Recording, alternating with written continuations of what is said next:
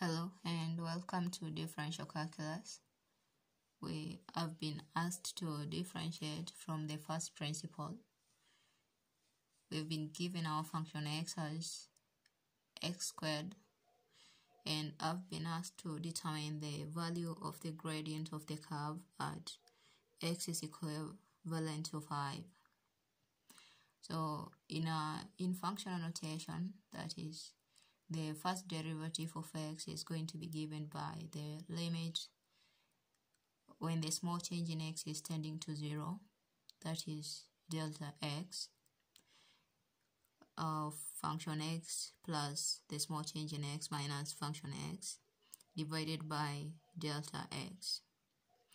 Most people are going to use h instead of delta x, which is also perfect. So just going to continue this.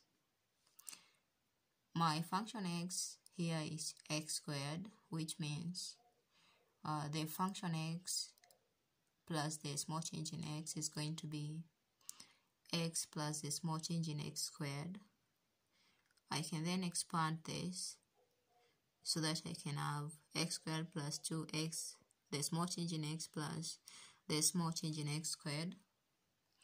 And then I'm going to rewrite that. That means the first derivative of x is going to be the limit when the small change in x is tending to 0 of, this is my function x plus the small change in x is given by this, which is this, minus function x, which is x squared over the small change in x, that is delta x. So I can simplify this.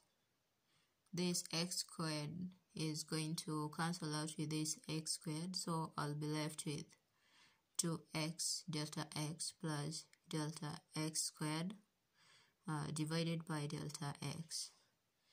After that, you're going to realize that delta x is common here and here.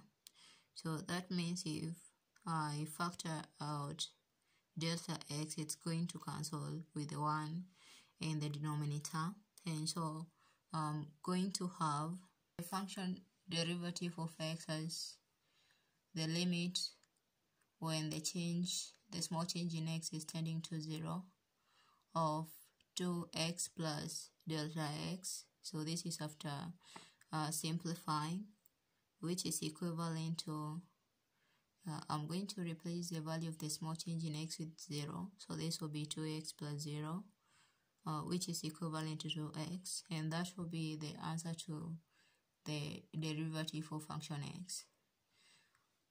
We have been asked to find the gradient at point x is equal to 5. That means I'm going to replace my value of x with 5, and that is going to give me the gradient as 2 times 5, which is equivalent to 10. Thank you so much for watching.